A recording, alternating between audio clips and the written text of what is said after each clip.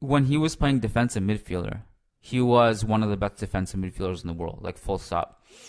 I think he was fine at center back, but I think the transition to center back was something that we just did because we lacked center backs. And I don't think it was his best position, because as a defensive midfielder, I mean, he was. I remember back then it was not Twitter. We had message boards. And I remember we would argue vehemently about Helguera versus Vieira as the DM.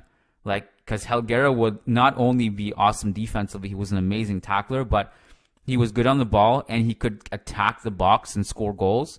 He was an underrated candidate to just be the Makelele replacement.